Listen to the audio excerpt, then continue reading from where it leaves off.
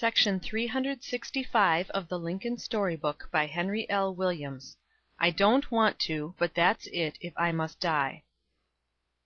In the ferment, as the term of Lincoln's first office holding was terminating, the old war fever returned by which little Mac McClellan, idol of the army, was hailed as the hope of the country.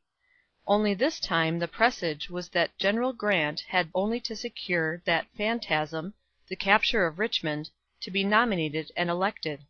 This reached the President's ears through the "hanged good-natured friend," as Sheridan, the wit, not the general, calls the stinging tongue.